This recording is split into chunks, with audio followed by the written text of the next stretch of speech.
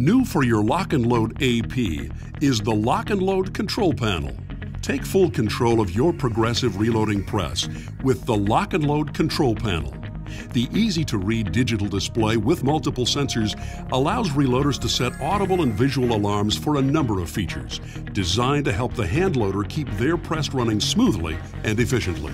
We're excited to introduce the Lock and Load Control Panel this year. It gives the user instant feedback and data.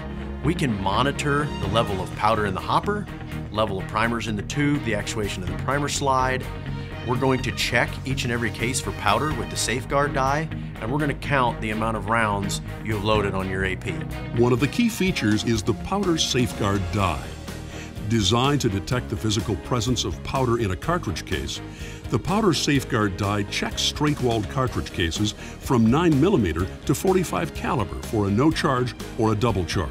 I like the new safeguard die because it gives me the assurance that I have the correct amount of powder in my case. The die has 3 features that help make it easy to use: the unique powder detect plunger, the lock and load bushing system, and the electronic interface, which is engineered to be compatible with the new Hornady Lock and Load Control Panel.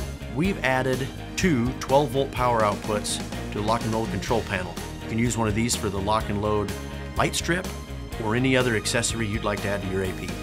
Don't let running out of powder or primers ruin your day at the reloading bench. Take full control of your lock and load AP with the addition of the Lock and Load Control Panel.